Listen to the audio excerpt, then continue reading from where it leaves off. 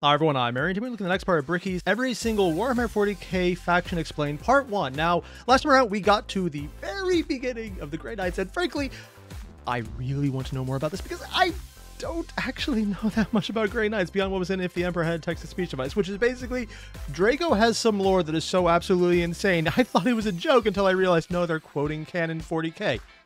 Sun Eater. I thought that was a joke. No, I don't know. But I want to know more about the lore in general. So this is going to be a lot of new stuff that I might not be aware of. And I'm really looking forward to that. You guys know the deal. Link below video. Hit it up. Let's get started. And speaking of burning demons.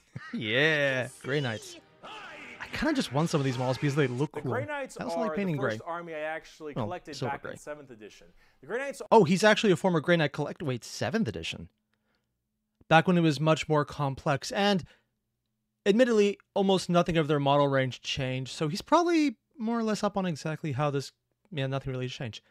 Are a super secretive and much added more a few old updated school models. look at power armor the baby knights, carrier. except they are all psychers. Yep. All of them have that crazy space magic magician shit. For every 100,000 guardsmen, there's one Grey Knight. For every 10,000 Sisters of Battle, there's... Considering there's probably billions of guardsmen, though, this is from the Matt Ward era of storytelling, which I've been told included a lot of numbers and really hard facts that do not make any sense because he just threw them out because big numbers. Admittedly, I mean, big numbers sound cool is accurate because big numbers do sound cool, and this is an inherently ridiculous setting, so it doesn't matter if big numbers sound cool and are insane. Also, I love this art of the Grey Knight because it's something you very rarely see in 40k. Blue sky and bright. And it really highlights just how shiny and awesome their armor is. God damn it. I swear I want this model just for the highlights of the writing on the shoulder pads and bits of the pauldrons and the chest plate. I want it because that is so fun to paint. Tiny little details you can just pick out little bits and pieces of. It's a challenge and I suck at it, but I love doing it. Ugh, I'm talking myself into buying them, aren't I? For every 1,000 Space Marines, there's one Grey Knight. Grey Knights are the strongest of the strong, both in mental will and absolute just strength. These are... I mean, more than the other strongest of the strong, which are the Space Marines, or the strongest of the strong, which are the Custodies, or the strongest of the strong that were, I guess, Titan pilots. Oh, someone drew art with them actually covered in the baby carrier. I wish we had this option because it's basically just a This is basically a Telemon where they carved off the front and they put a Grey Knight in the middle and then opened up the centerpiece while adding the chest piece back on. If I didn't absolutely despise working with resin, I would actually consider kit bashing this. There are Space Marines that are all high-level psychers, all of them able to specifically do one goal, and that is kill demons. Yep. The Emperor believed that the demons of chaos were the #1 threat to the Imperium, and he probably is right. Probably. However, this group is Probably. I mean, to the Imperium directly, admittedly incompetence and people turning to chaos because of their own stupidity, even more than the machinations of chaos itself, that would probably be #1, but that's chaos adjacent, so I'll give it to them. Followed by the Necrons if they got serious, but thankfully that never seems to happen, and in the current timeline there's a civil war keeping them from getting serious. It'll probably never end. Or they'll just come out so weak and it won't end. That's what I would say, except things have been moving forward, so maybe plot contrivance won't keep things the same forever for once. And by forever, I mean never changing as opposed to changing within the next 20 years. Maybe. entirely based on doing that through a myriad of tactics. Coming from the really planet, like the silver, or I guess the moon of Titan in the Sol system, I mean, Titan is Grey Knights huge. are thrown through extremely rigorous training and are as clear. To get an idea, I'm pretty sure Titan is bigger than the planet Mercury and the planet Pluto. Fuck you, I know it's still a planet. I know it's technically a demi-planet, but hey, it has planet in the name, and I'm counting that part more than the other part. Also, Ceres is awesome when you find out more about it. That's more just me geeking out over astronomy. Clear of mind and soul as they possibly can be. Since the demons of the warp are the warp and your mind projects to the warp, people can go insane very fast, especially lower level psychers. These Grey Knights need to be able to harness the warp in the presence of demons and stay perfectly sane. One of their characters, one of my favorite characters, is named Castellan Crow. He has... I mean, yes. Yeah, what he's saying is completely accurate. Psychers who are like the Grey Knights can go into the warp, can pull on the warp and not go insane. But this is a every square is a rectangle, but not every rectangle is a square thing. In this case, the Psychers from the Imperium, all the librarians, all of the people who draw on the warp can pull from it without going insane, because anyone who would go insane is eaten by the Emperor, essentially. They're one of the people fed to them. Anyone who isn't strong enough is fed to them, or used as astropath choirs, but that's if they're an astropath, and that's completely different. That's just its own random mutation that also involves Psyker bullshittery. Grey Knights are a step beyond that, where if you're trained, you can fight and be sane. I mean, perfectly sane is debatable for anyone, but that's more just judgment calls. Grey Knights, that step beyond, isn't so much we can pull on the warp and be sane. It's we can step into the warp, we can shove our fist down a demon's throat, and it will burn from being exposed to us. And that's not me being hyperbolic. They put the names of demons on there, so there's a good chance that if the demon has the name written on the armor somewhere, which is why all their language is there, and there's probably smaller in the actual pictures. Well, in the art we see, yeah. But on the inside, there's some lore that they rate all the names they know, so if they come in contact, they have an advantage, and it might burn the demon if that happens, or have other actions. What I'm basically saying is they take it from we stay in the warp and we're sane to we are anathema to the warp. And anathema is a very strong word in 40k because it means something that is absolutely opposed to something else. An anathema to that would be like a bullet made specifically for one person who would kill that one person no matter what. It is the fuck you, I am your kryptonite. I mean, I could also bash someone over the head with it if it's still usually weapons, but also for you, fuck you in particular. It's that level of what they should do in lore. In the tabletop, they're more balanced, so they don't just absolutely destroy demon armies. And then are also overwhelmed through sheer numbers. This is the only way they're actually beaten. Because on one-on-one, mostly they're going to win. 1 on 1,000, retreating is sometimes more necessary. But still, that's closer to what they're actually at. It's really absurd what they can get up to in that level. So just saying that they don't go crazy is accurate, but also really cutting them short on power. It's one of the reasons I actually really like their faction, because they're just so bullshit in what they're supposed to do. Has a demon blade, the black blade of Mahamahama, and he has to have it on him because it tempts everyone nearby, constantly beckoning them. Use my power, use my strength, suck my penis, whatever the possibility. I mean, if a Slaneshi person picked it up, that would probably be one of the things it offers. And so he has to keep it on him all the time as this thing whispers to him consistently, and he has to stave it off forever, being alone in his chambers or on the battlefield, because anyone who gets too close to it might be tempted a little too hard. Also, he's saying that he's getting this demon blade of immense power, tempting him to use his power. He's still using it as a sword. Yes, he basically has the equivalent of a psychic nuke on his hip, and he uses people as targets to bash them over the head with a nuke. He has the button to detonate the nuke. He's not detonating the nuke.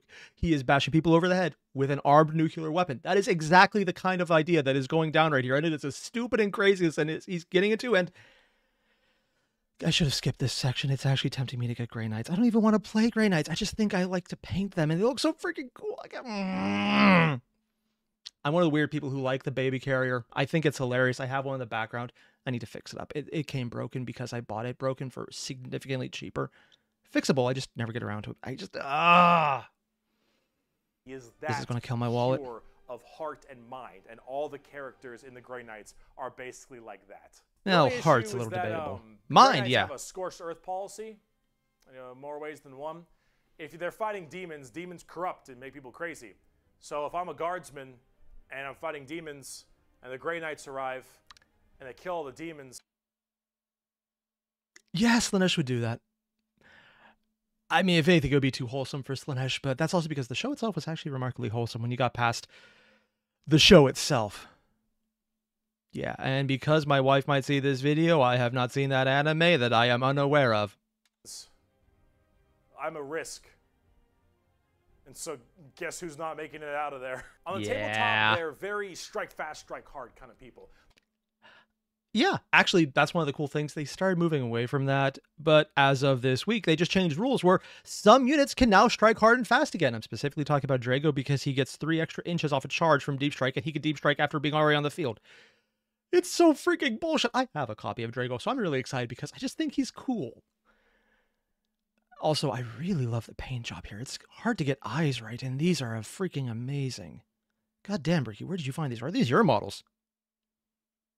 Damn. They teleport all around the place. Also, I They're just fast love strike cloaks groups, on small models. amounts of models because they're so dang strong. You only have so many characters, but with it, you get in there. You're That's very a lot of tough, baby very carriers. tanky, you hit really hard, and you try to bounce around the battlefield quickly, but you don't have numbers, and so every dead Grey Knight hits really damn hard. They're fun though if you like that.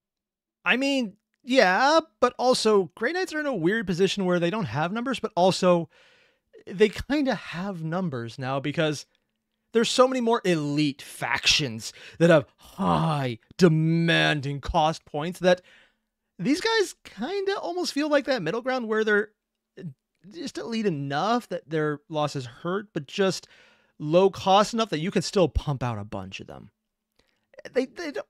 They're a specialist faction, but not too elite and not too swarmy. They're right in the middle ground as far as I've been able to see on the or let me rephrase that. As far as I've seen other people play it, maybe there's a better way to play it that is hyper elite with tiny amounts of units like Custodes, but I don't think they usually go that far. That kind of or knights in general. striking kind of army. Oh, and also Caldor Drago is a thing. Where He's doing the TTS version because the eyes are just a tiny little pinprick.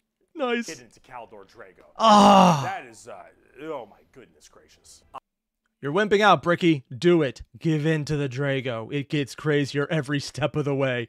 I mean, admittedly, these are intro videos. That's the absolute worst choice, but I would love if he had made that mistake and gone into that rabbit hole of what the fuckery that is Drago. I am the hammer. I am the mail about his fist. I am the spear in his hand. Though we are lost, I am the shield on his arm. I am the flight of his arrows. I am the hammer. I am the sword. I am the shield. I am a soul. I am 5 years old, but everything about that first half, I am the spear in his hand. It sounds, well, let's put it this way. The Emperor made an entire army full of dude bros in his image. I'd say he's getting off on this, but he literally can't get off the throne anymore, so yeah. Soldier at the battle at the end of time. Grey Knights are pretty hardcore. They are as holy as you can get for a Space Marine. If you like Space Marines and you want to, you don't think they're holy enough, you want to be holier, Grey Knights. For shame, Bricky, impugning the honor of the Sword and Board Wardens. I actually forgot the name of the Crusading chapter, the Black Templars. Huh. Also, I'm not going to refer them as Sword and Board Wardens unironically because I kind of love that. Now, if you want to be holier and big, let's talk Imperial Knights. These things, they are ridiculous. They are good and they are bad depending on however much GW realizes, oh fuck, we made them too powerful, or fuck, we made them way too nerfed.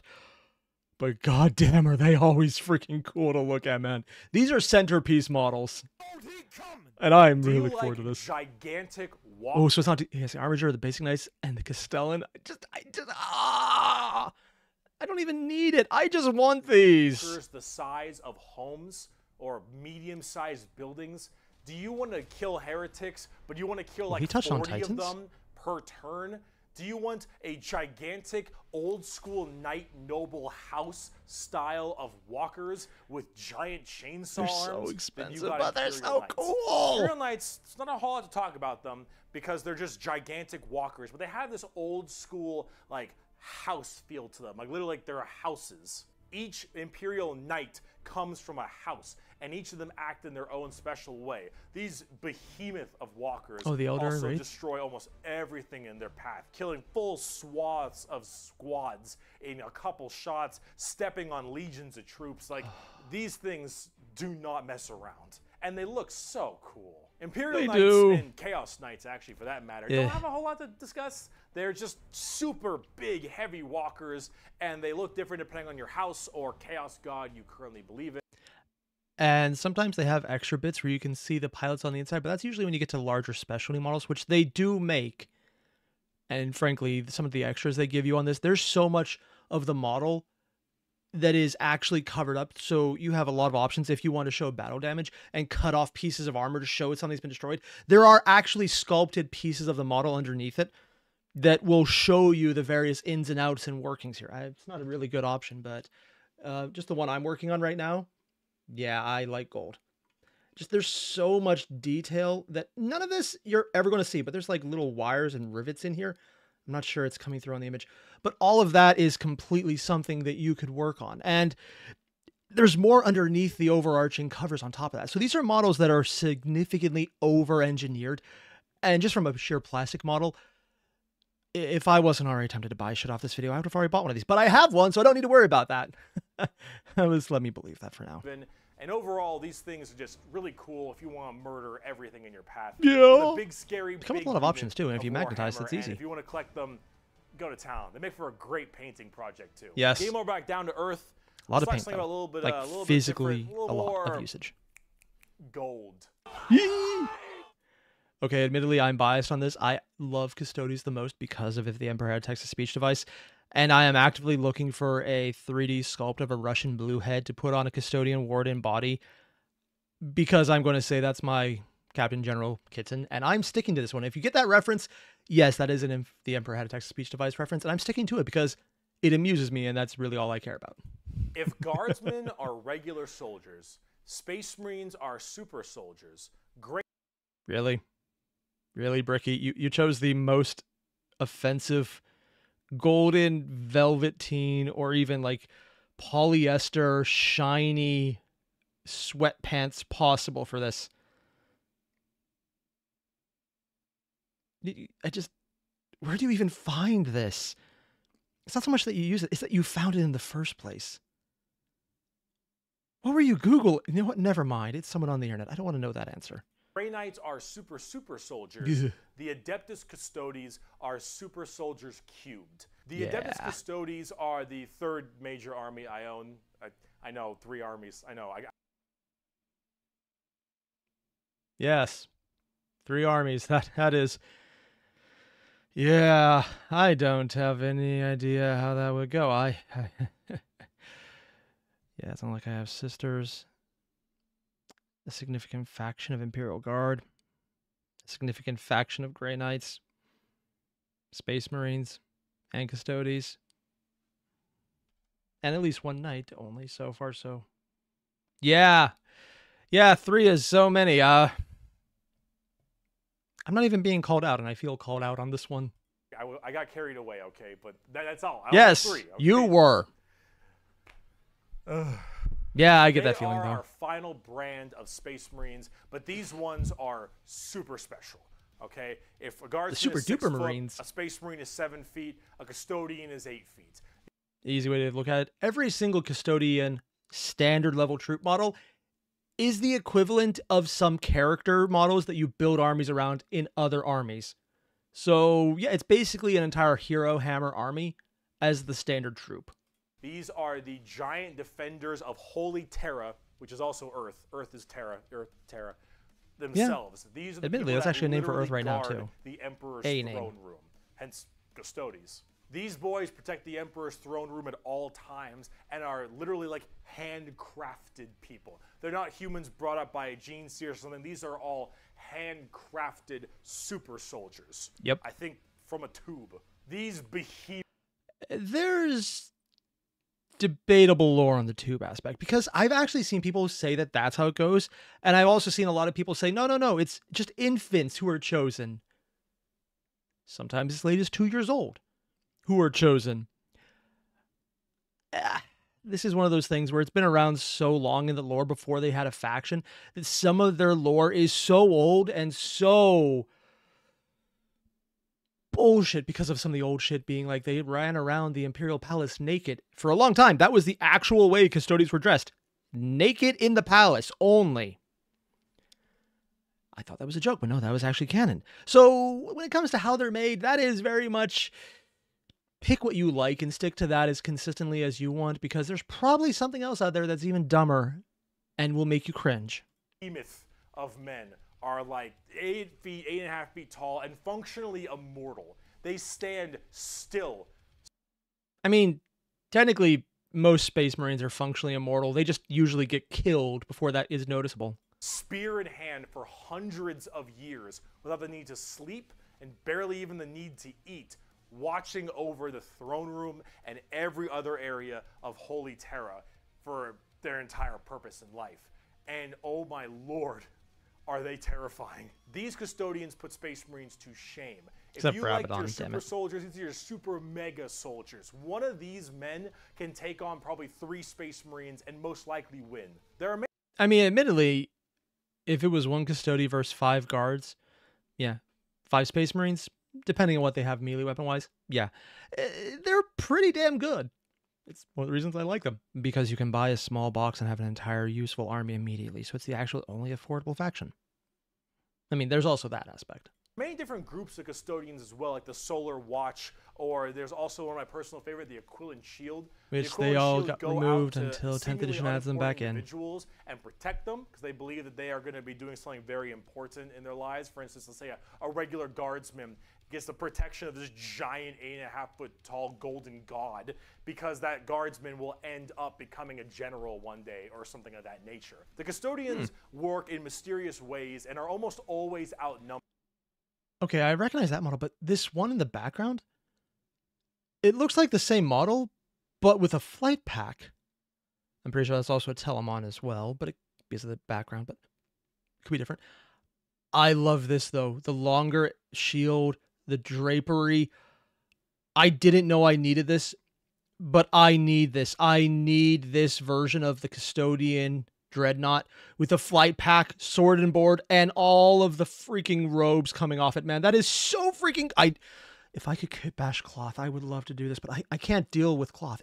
It's just a bitch to try and sculpt. It's a bitch to get off other models because they're usually incorporate. Oh, that looks so cool. If there was an entire unit of just Dreadnought flying Custodies with cloth everywhere, I would probably spend way too much money. For my own safety, it's probably a better idea that they don't do this. For the sake of my wallet, which is already screaming in pain enough as is.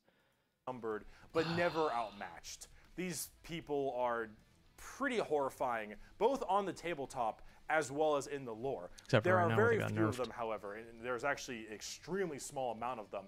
But that's kind of the point. There's only so many of these people that can have war gear this strong, weapons this powerful, and training this good. They're so and the hard to use custodians resin. have all 3 of it. For 100 years, I stood my watch amidst the somber shadows of the Sanctum Imperialis.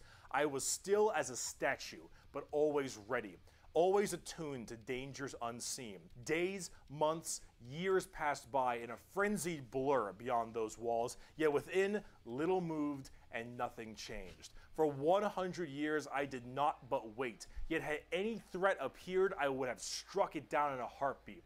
For 100 years, I stood my watch, and as it ends, I can tell you this: patience is a weapon. Unfortunately, that means he's not mentioning the fact that, and again, I know I said this, but I'm going to say it again, canonically, there was Custodies who, to show their mark of shame that the Emperor was on the throne, would not wear armor or anything else.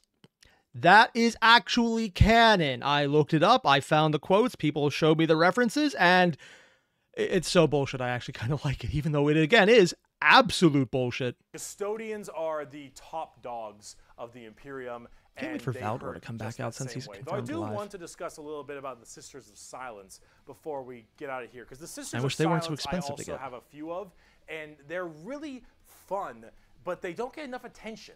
These kind of... Okay, to give someone an idea what I'm talking about here, or what he's talking about when they don't get enough attention, they don't get any.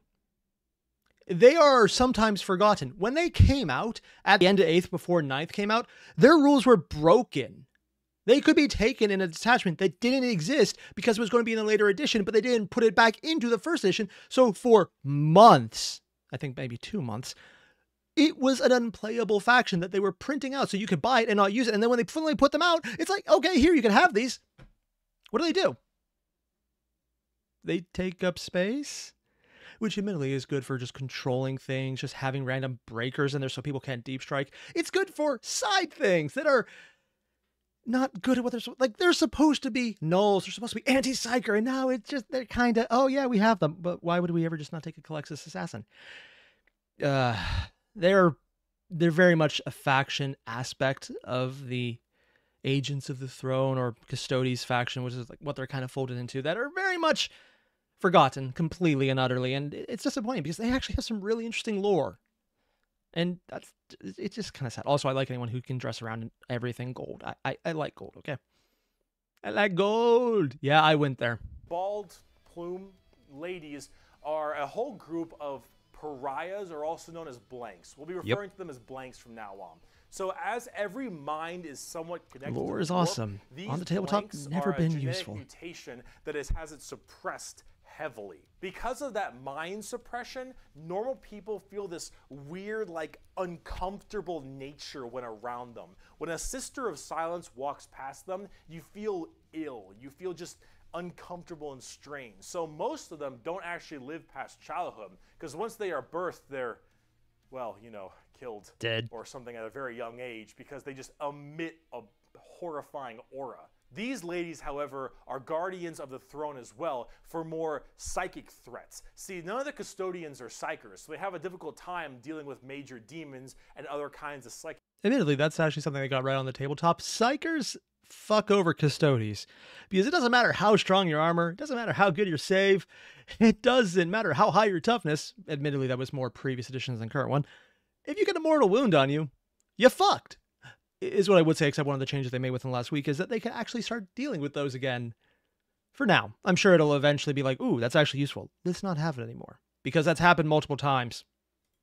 Phenomena.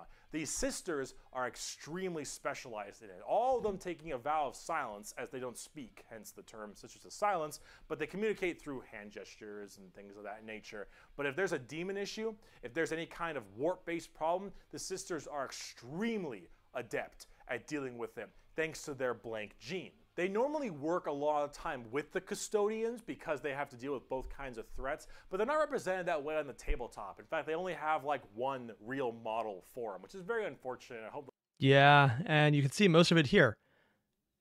Except this one has 2 pigtails, which is already more customization than the actual models have. And fur. Yeah, these are actually better than the actual models. That's actually disappointing. But yeah, you get the sword ones, which admittedly look freaking amazing and don't actually matter. We have the ones with guns who are there. They're cheap in an army that's usually triple to double the cost. And then you have ones with flamers who you shouldn't run. Just don't. Don't do it. They'll get some like news soon, because I think they should really be working together as it is that way in the lore, but hopefully we'll get there soon. But oh, so that's exactly the time period he put. I mentioned before that there was a little period where they came out and they weren't working there. So he's either talking when the model started coming out for it, or how many years ago was this? 3 years ago, exactly March 29th, 2020. He put this out as the pandemic started. So yeah, this would have been right before 9th edition launch, right before Indominus came out. It would have been at the exact moment where they were waiting for corrections to Ayla and whatever the guy's name who you ignore is, because they came together in a box as this combined unit that you couldn't actually play because they're supposed to work together, but they're technically from separate factions, so you were literally not allowed to play the model that you could buy.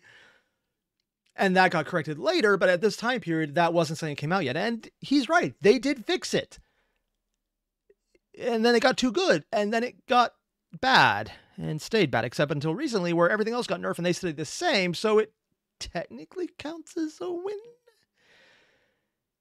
We'll find out. if we're talking about blanks, Rule changes are bullshit. let's talk assassins. Oh. Okay, full disclosure, I was actually planning on initially finishing this. Then I saw the time, and it's almost 1 o'clock, and I had something scheduled in the next 5 minutes that I need to get to, and I'm probably going to be late. That's on me. I lost track of time. I was having fun, and this is... God damn it. I'm geeking out so much about these factions. I don't want to go out and buy more, but I also am very much aware that my wallet is probably just screaming in pain right now because I'm looking at these models. I'm looking at some of the Grey Knights and going, I want to paint that. Let me paint you. Oh. I'm going to give in to this. I know it. I know it very well. Yeah. So there's probably going to be more Grey Knights in the background. Technically, you can kind of see them blurred up here behind the Custodian tank. I really like some of these factions. I've got the Forge World stuff. Sometimes, though, like the tank behind me, I buy them off eBay because eBay sniping every now and again works out well. And sometimes it doesn't, and you pay more, and then you feel like an idiot. But sometimes it doesn't, and you don't feel like an idiot, and that's nice, and like most of the time. But it's all the factions I want to get more in right here. It's the Grey Knights, it's more Custodians, just because more Custodians in general is something I want, and the Knights, and